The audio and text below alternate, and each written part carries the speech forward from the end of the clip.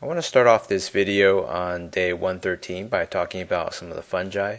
So there's been a lot of mushrooms growing in my yellow onion pot, also especially in my sweet potato germination experiment. So these are mushrooms that have withered. They basically last one day, they sprout up overnight, and when the sun hits in the afternoon, as soon as there's direct sunlight, they wither and shrivel up and die. So there's a network of fungal mycelia in this soil, which is mostly composed of wood chips, as you can see. And those are, single cell tentacles, so to speak, that extend throughout the entire potting mix. And they feed off the decaying wood and other decaying organic matter. So here's a few different angles of these mushrooms. I think what we're dealing with here is either the common bonnet or the pleated ink cap. I'm not quite sure which one is which. It's kind of hard to get a sense of scale too. For a lot of the photos I see on the internet, I used to be, kind of a mushroom buff when I was a little kid. I had a mushroom identification field guide that I looked at all the time. To me, all these mushrooms look like little white mushrooms, but when you look closely, the caps have these folds kind of like an umbrella, only greatly multiplied in the number of folds. So you can see the undersides of these caps and the gills there. If anyone can identify these mushrooms, please let me know. So I think I have it narrowed down to some kind of a bonnet species or ink cap. But in any case, it'll take me longer to identify these mushrooms. I really need these to grow a lot larger and reach their full potential before I can judge for sure.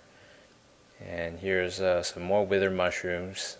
They kind of blend in with the dirt. And here's a nascent little budding mushroom. Okay, it's day 114 of my yellow onion germination experiment. So you can see leaves kind of sprawling all over the place. That's really due to the fault of what was formerly known as bulb number 1.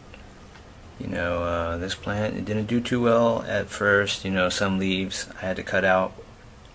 I had to cut down 4 of them at the halfway mark, or roughly less. And the new leaves that have come out of this elongated, rapidly extending, vertically upward shoot system. And the new leaves are just very, very long, so they're kind of falling all over the place. The same has happened with this other one. Right here, it's got a leaf, going all the way there, and stretching all over the place.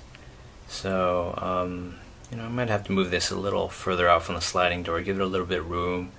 I expected a little bit more rigidity, but that's been the case for plant 2, or as I should say, plants 1 through 4 coming from bulb 2, which is this entire mess here. So there are some yellow leaf tips, but everything else seems really healthy. It's possible these conditions aren't optimal for these onion plants, but I'm new to this, so I don't really know what is optimal, but these leaves seem to be doing pretty good. I mean, if 98% of your leaf surface is all lush and green for these weird hollow leaves, then you got to be doing something right at least. So just 24 hours later, we have a medium-sized mushroom, if you will. At least I'm just calling it medium based on the size comparison between the much, much smaller mushrooms we saw 24 hours ago that seemed a lot more immature. The stalks weren't as long. So we get a little bit more resolution here as to what this is. I still don't know what this is, a bonnet, an ink cap mushroom, and the edges are probably a little frayed because it's drying out, even though there's not full sun yet in the day. It's just too dry unless there's shade and plenty of moisture. So actually, if you're interested, you can check out my channel. There's a video I made in 2012 called Mushrooms of New York State, and it's got a whole bunch of assorted footage of many mushrooms that my family and I encountered maybe about 90 minutes away north of New York City in the forest. So it was during the summer. It was extremely humid, maybe 100% humidity. because there was a little stream or brook passing by that section of the forest, and literally every tree trunk and every fallen piece of wood and every square meter of ground had mushrooms in it. So that's a pretty interesting video, but alas, it's not narrated. It's one of my older videos, and it's also completely devoid of identification information regarding what those mushroom species are. But if you'd just like to be dazzled by vastly varying appearances of different mushrooms and how exotic they can be, check that out. And here's a rear angle shot from the sliding door. So it's past 2 p.m. and we're gonna have the sun coming in, and that's exactly what my other plants need. But when it gets here, it's probably gonna roast that mushroom and kill it like it did with the footage I have from the previous days. It's day 122 of this yellow onion germination experiment. So there's been a lot of foliage growth, and bulb 2 has these 4 plants originating from it, and they seem to be kind of tilting away from each other. It's kind of what I expected.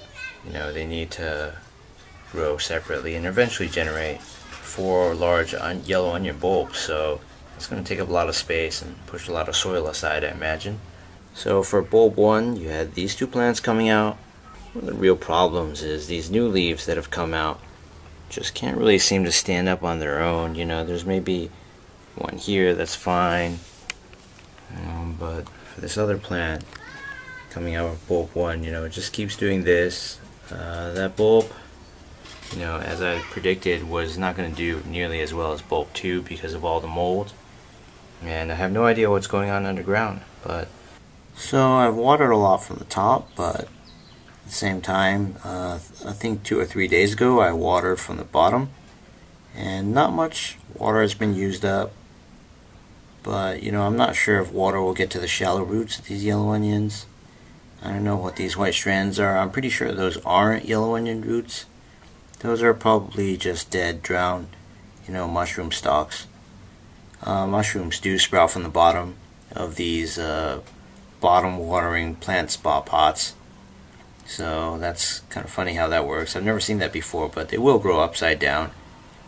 So I think I will water from the top today. Here's a dried vestige of a mushroom that sprouted last night, and I'm sure by tomorrow morning there's going to be a lot more mushrooms, but that's okay. They don't really seem to be harming the plants themselves, and they may be competing with the other forms of fungi and secreting inhibitory compounds that will inhibit the growth of other forms of fungi, competitors, so to speak. So I don't want these drooping leaves from bulb number 1 to interfere with my tomato plant seedlings, so I kind of curl them around so they'll go behind the pot instead of whacking all those nascent tomato seedlings, and that'll be less annoying. This is a leaf tip from one of the plants that originated from bulb 2, and this is interesting because I think this is a little atypical. It doesn't seem like just something that happens for normal vegetative growth. I don't know if this is going to become a flower or whatnot. I mean, it seems too soon, or maybe not. It is day 122 of this experiment, but most of those days were in the refrigerator, so it hasn't been all that long. But this just kind of seemed like it was going to die back and become hollow, and now it seems to have taken on a different character all by itself. So I'm not going to squeeze it or anything, but it's just interesting how these leaves are all hollow. I don't know if this is how they flower. I haven't done any research on purpose for most of these plant experiments because I want to be surprised when things actually do happen. So I'll get back to you in a few days on what this is. So I'm still going to do a little bit of watering from the top just to ensure that these plants, with their potentially very shallow roots, I'd really have to dig them up to find out how long the roots are, but